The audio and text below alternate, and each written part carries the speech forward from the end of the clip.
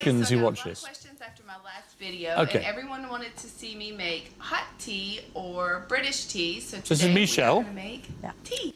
And she's making tea with one of her three kids. Put it in the microwave. A, you don't put it in the microwave, right? That's a total no-no. Pour the milk in. B, you just put a dash of milk in. You don't do that. Add the sugar. You don't put that in.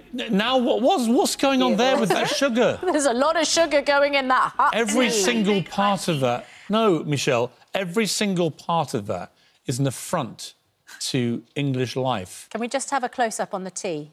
Are you able to get that, Erin? Because that tea is not the colour of tea. This is the trouble. Americans, they try and... It's like they took our language and wrecked it.